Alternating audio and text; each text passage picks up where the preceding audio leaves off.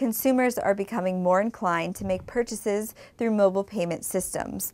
Although mobile payments have been expected to grow significantly over the next few years, recent data suggests that growth trajectory may be much higher than previously anticipated. A recent study from KPMG found that mobile payments are expected to reach $1 trillion in the next 3 years.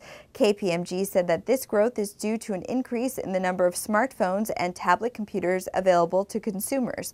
Consumers enjoy the flexibility and ease with which they can make a payment through a mobile application. For the complete article, please go to big4.com.